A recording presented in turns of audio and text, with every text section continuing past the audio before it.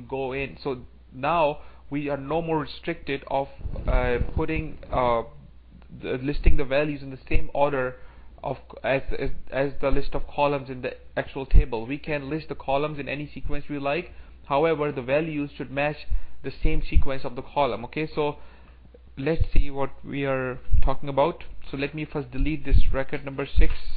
Control enter, select star from employee, control enter. The record number 6 is no more there. Okay, so let's use this new syntax. So in this new syntax, what we are doing is we are providing the list of columns to this insert statement.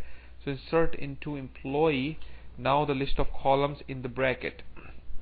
So I can you already know that the statement could be written in multiple lines. It doesn't have to be the whole thing doesn't have to be in one line. Okay, Oracle only looks for spacing, and line is considered as a space.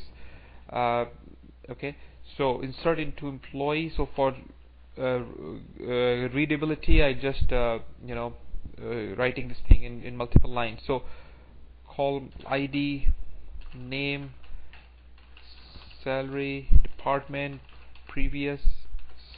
Oh, I have to skip this previous salary because I don't want to enter the previous salary. Values 6, ID is 6, name is Aisha Hassan, salary is 900, and department is 10, and there is no previous salary. Alright, so let me just run this statement. One row inserted. Let me see. Select star from employee, control enter. So we got the same result. So what I did was, in the list of columns, all I did was I skipped the last column, and I don't have to provide any value. So if you skip a column, Oracle will try to insert null in because something has to go in there, right? You can't just skip a column when you're entering a row.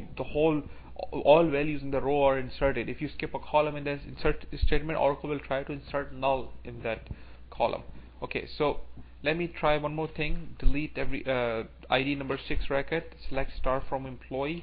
So ID 6 is deleted. Okay, so just to give you an example, now the columns could be in any sequence you like. So first we are inserting salary value, then name, then ID, and then department. Now the values should match the same order as the column.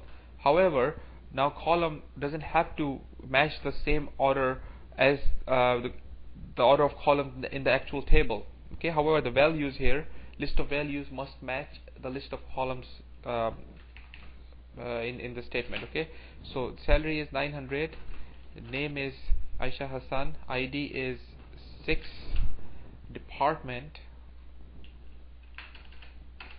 is 10, and no previous salary. Alright, so this doesn't matter. I give space, I don't give space, right? Same thing, because Oracle knows a column, comma, and this is a number. Okay, so space here, however, space would matter because this is string value. Alright, so let me just run this statement. One row inserted, select star from employee, see same result. Okay, so not only in this tutorial you have learned the concept of null, but also you have seen 3 different syntax of writing insert statements. Okay, there is more to learn about null value. There are a lot of idiosyncrasies associated with null value, and we will take care of that in coming tutorials. I'll see you in next tutorial.